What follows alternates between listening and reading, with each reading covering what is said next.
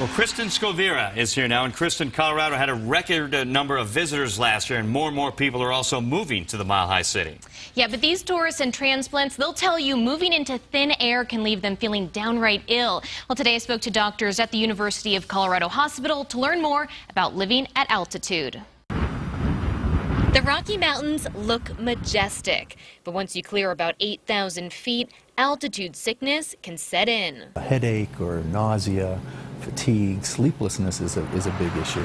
And as more travelers seek out high-altitude adventures, doctors say it's a good time to remind visitors they're not at sea level anymore. 1 in 4 who come to Colorado will usually get some form of altitude sickness. And the higher you go, the higher that percentage gets. If you fly into DIA and immediately climb Pikes Peak, then the incidence is probably higher. That's Dr. Benjamin Honigman, medical director at the University of Colorado Hospital's Altitude Clinic. He says acute altitude sickness can cause swelling of the brain or fluid in the lungs. Where the fluid builds up in the lungs and we get what we call high-altitude pulmonary edema.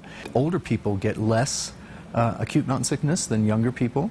It may have to do with the fact that as you get older, your brain shrinks a little bit. And young people tend to be more active, skiing, hiking, and cycling. But it's a combination of activity levels, as we talked about, and your own genetics. So when can visitors expect to feel normal? Immediate adjustment occurs within 24 to 48 hours. But full acclimation, that could take up to 3 months. Because your red cells, which have hemoglobin and carry the oxygen, have to adjust to the fact that there's lower oxygen available to you, even in Denver.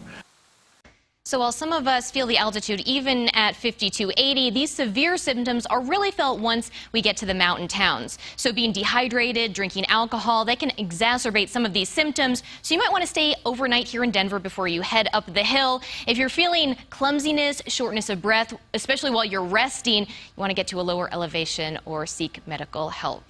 Back to you guys. All right, Kristen.